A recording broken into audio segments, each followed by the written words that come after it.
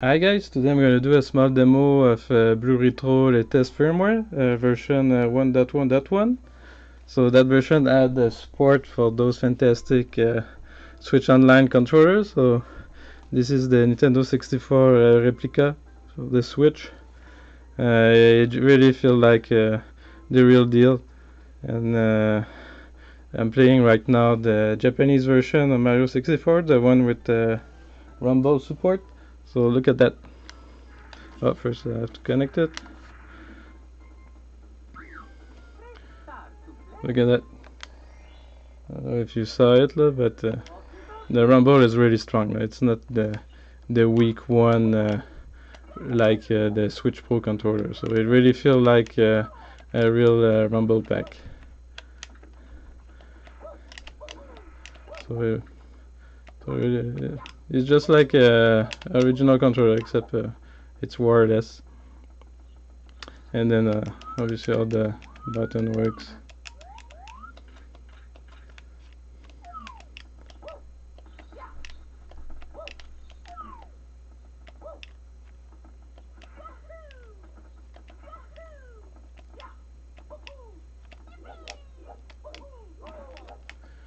Also, something important about that controller is the joystick, so it's just like the original one, and also the geometry is the same. So like one thing special with the original Nintendo 64 controller is that the shape here is not a circle or even a hexagon with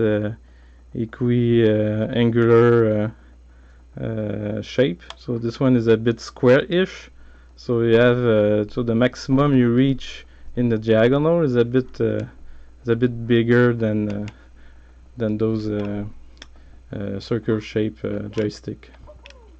So, but the good news for that controller is that it's indeed a bit higher than the regular Switch joystick. So there's no software processing in the controller, so it output just like the same geometry as a real Nintendo 64 controller. So the range is not the same. It's the range of value is a bit there's more precision, but the geometry is the same. So that's one thing with BlueRetro. Not right now, but for regular controller, I plan to add that geometry adaptation. But in the case of that controller, you don't even need that because the joystick is already okay. So at the same time, Nintendo released the Sega Genesis controller. In North America, we got the 3-button one.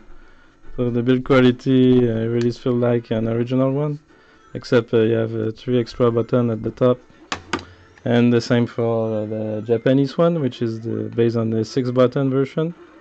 So both controllers are the same, except obviously you have 3 extra buttons on that one. So let's just make it a quick demo. Let's try multiplayer.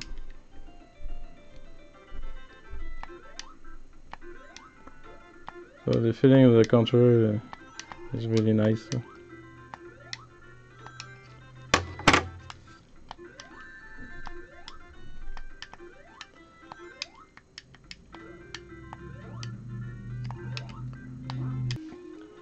So let's give a try to the 6-button controller with Mortal Kombat.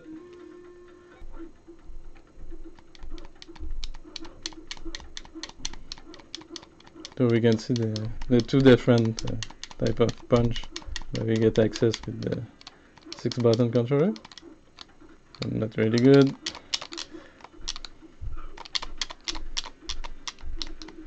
Yeah, name it. Not my game.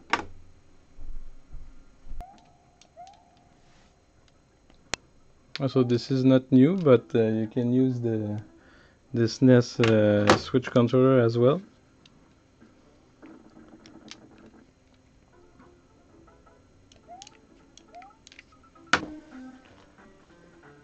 And also the Famicom and NES controller are supported, so you can even do cool stuff like doing a 4-player with them. by using the multi-tap emulation. So that's player 1, that's player 2, and that's player 3, and then player 4 is over there. So that's it, guys. I hope you get to enjoy using all the Switch Online controller on the actual original hardware. See ya, bye bye.